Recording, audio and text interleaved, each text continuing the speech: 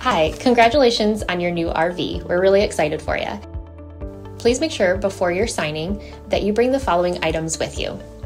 If you're a cash buyer, please make sure that you bring a cashier's check, no personal checks at time of signing, or you may bring actual cash.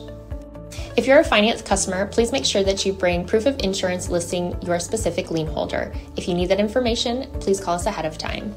Also, make sure that you bring all valid driver's license of all persons that will be listed on the title. If you have a trade that you're trading in with us, please make sure that you bring your 10-day payoff as well as your title and all persons who will be listed on the title of that trade. Arrive 30 minutes early before your appointment time so we can properly inspect your unit, and also make sure that you have the fridge on and running prior to arrival. If you have any questions, please feel free to give us a call at 810-686-0710. Thanks so much. Have a great day. Hello, this is Mike with TradeWinds RV Center, here to congratulate you on your purchase of your Intech Explorer.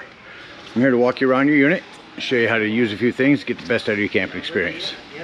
Let's start by talking about arriving at the campsite. Parking space shouldn't be any problem. What I want you to think about is where your power hookup is.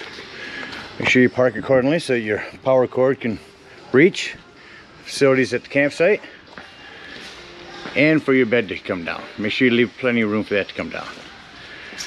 After you arrive at the campsite, first thing you're gonna do is level your unit. You have this little hand crank here. To raise or lower. I do recommend maybe getting a stick-on level, putting it on the side here, that way you can tell when your unit's level. Once you're level, next thing you can do is stabilize your unit. On the back of your unit here, you have these stabilizing jacks. You point your foot down and hand crank your stabilizing jacks down. Now you may need to adjust this foot as you come down. I also recommend jack pads. Get a couple of jack pads for the ground. They're going to protect your feet of your stabilizing jacks from dirt and debris and hot blacktop. Keep them from sinking into the ground. You're going to go ahead and run these down just until they're taut. Remember, you don't want to change the levelness of your unit, you just want to stabilize it. So once you've got both these down in the back, we can go ahead and hook up our power. You have this long 30 amp cord.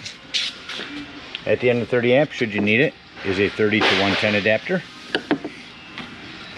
Got our power hooked up. Let me go ahead and set the unit up for camping. Start by lowering your bed. Unlock these. Lift and turn this handle. And then lower your bed. Once your bed's down, take these corners, pull them down over the edges, and head inside your unit. I'm going to go in from back here, that way we've got a little bit of light. Your ramp will come down. Step up into our unit. Now you got this long pole here. Curved end there is going to be at the top. This little piece here. It's going to snap right in there. Once that snaps in, lift it up. Make sure you have this pointing up. Press it forward, push in your buttons, and lock in your bed. Now these pieces here will roll up, and there's Velcro. Right here, you can snap that, roll them all down. Yeah, I just want to show you, we have your mattress right there. Just need to clean this out really good for you. If you get your bed hooked up, we're going to go back outside. And we're going to come over here to your grill. Let me push this back in.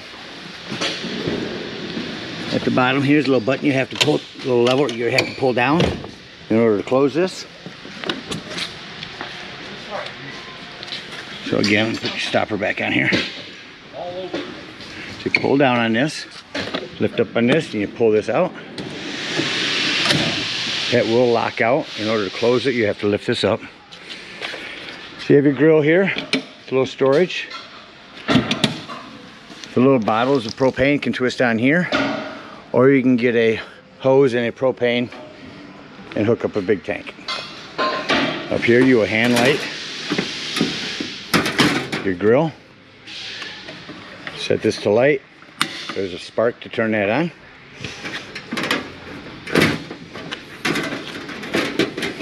Make sure these metal pieces are lifted up in order to close this. Let me show you how this comes off here. So we lift it up. We'll pull off here. Then we come over and connect these holes right onto here.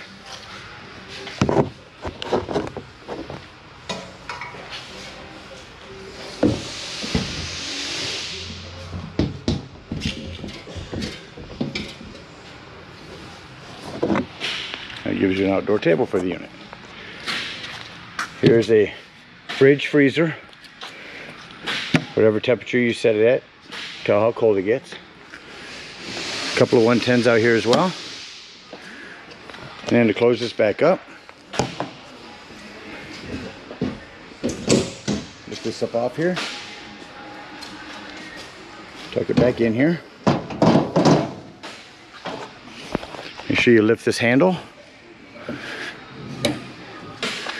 and it'll push closed up until here, and then you have to pull down on this handle in order to close it. Here's your outdoor light. I'll send you a separate video on the Batwing awning setup. Your spare tire.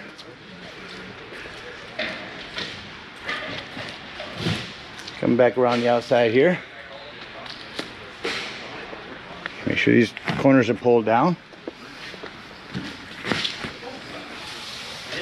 Your power, your cable, and this is prepped for a solar panel. If you plug a solar panel in here, it'll charge your batteries. Speaking of battery, stored right inside here. Check your battery posts now and then. Make sure them are nice and tight. You are bouncing a house down the road. Make sure to keep these locked when you're not at the campsite. And your front stabilizing jacks. I forget you do have 4 on this size.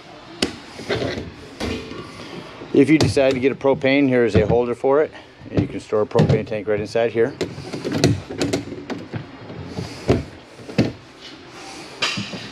Well, it covers everything out here. Let's take a look inside your unit. We'll go in through the entry doorway. First thing I want you to note is where the fire extinguisher is. Make sure that you and everyone that's camping with you knows that the fire extinguisher is located by the entry doorway. Your speakers, storage here, more storage up here. Your smoke alarm. Come down here to your cable in. If you want to set a TV up in here, you can set a 12 volt or a 110 plug in. There's also USB ports, and this is your 110 with GFCI reset on here. Down here to your sound system. So if you hold that in, change it from Bluetooth to AM FM. Scan for channels, might not pick too many up in here. Anyway, zone 1 is indoors. Shut zone 1 off. Play zone 2 for outdoor music. Auxiliary hookup. Just touch that to mute. Hold it in to shut it off.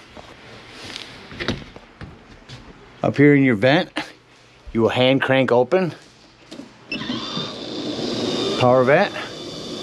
You hit this here, it automatically opens up for you, turns your fan on, shut your power off, it'll close. And then lastly over here, your AC. Simply crank that up and cool it off in here in no time. You do have a remote control. If you're laying down in bed, you want to control this max air vent. There's all your lighting from indoors and outdoors. One more. Here's your porch light. Down here another 110, and of course all of your tie downs. About covers everything on the unit. Let's go ahead and close it up and act like we're leaving the campsite. We're going to put your mattress back up in here, and then I'm going to show you how to close the bed up. So with your mattress back up in here, what you're going to want to do is you're going to want to pull this mattress forward. Reach up here, push in and pull this forward, and have this metal piece, pull that off there, store this right to the side, and have that metal piece under your mattress. Push your mattress back up.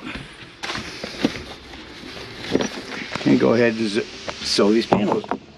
Zip these panels up.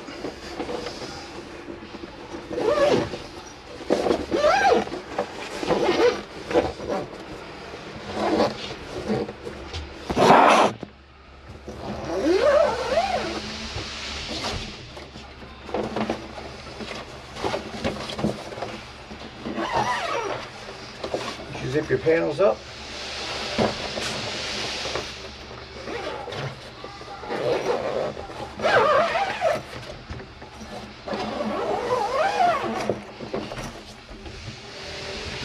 That'll hold your mattress when we lift it up. Come outside the unit. Untuck your corners.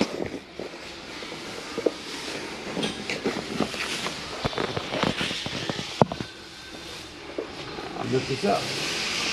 Hand tuck around the edges.